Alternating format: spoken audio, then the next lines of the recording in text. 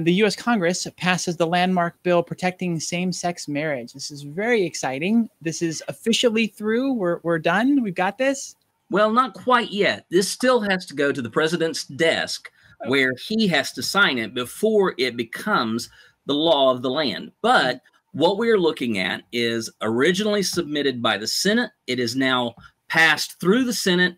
It went to the House of Representatives where there were some amendments that were brought forward to protect religious freedoms. Kind of choked on that word, but to protect those in terms of observing that states do not have to perform same-sex marriages, but states do have to recognize a marriage that is performed in another state where it is legal. So there's a little bit of give and take in here. It's not great, but it is going to the president's desk, and we hope to see that signed sometime before the month is out, which would be a great gift for Christmas.